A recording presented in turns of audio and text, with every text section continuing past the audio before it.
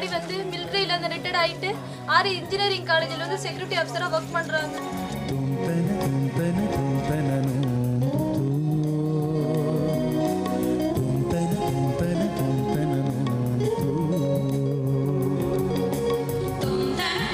தாய் தகப்பனார்லாம் என்னை நல்லபடியா வச்சு பாதுகாக்கல.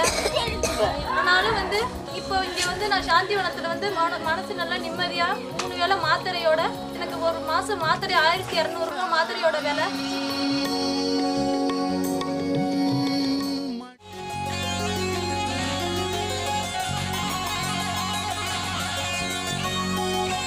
I passed the examination of BBA now. Getting 57% in my college.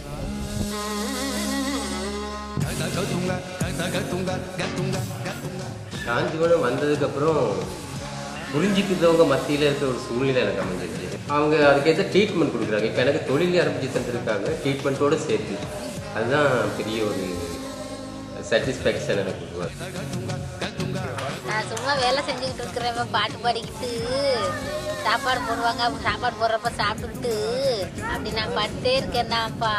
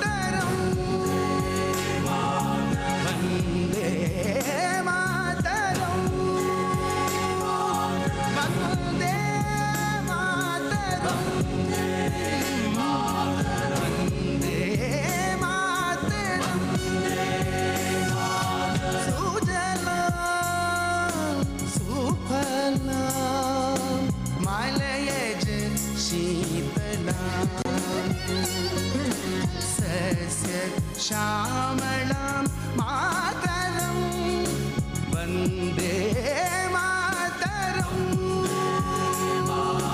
वन्दे मातरं शुभ्रज्योत्स्ना पुलकितयामिनी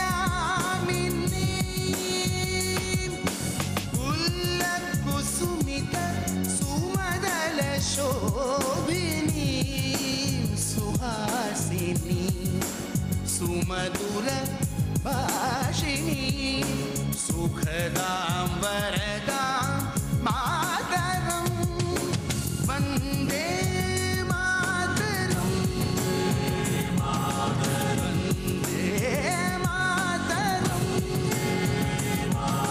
वन्दे